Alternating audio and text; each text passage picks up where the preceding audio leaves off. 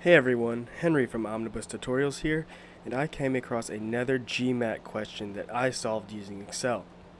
Now the question is right here, and I'm just going to zoom in by holding Control and scrolling forward on the scroll wheel on my mouse. The question is, a ramble sample of citizens contains people registered to vote and not registered to vote in the ratio 12 to 5 respectively.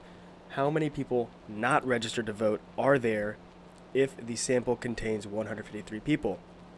And these are our answers: A9, B33, C37, D45, E47.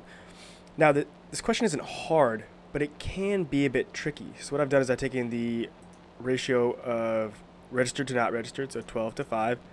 I'm just going to add those using Alt and equals. And that's going to auto sum it. I'm going to hit enter, and that gives me 17. And I have the total sample of 153.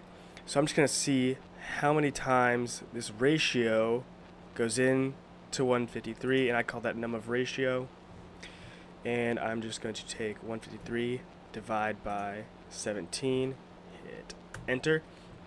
It gives us 9, which is an answer, but it is not the answer. It's not asking how many number of ratios are there.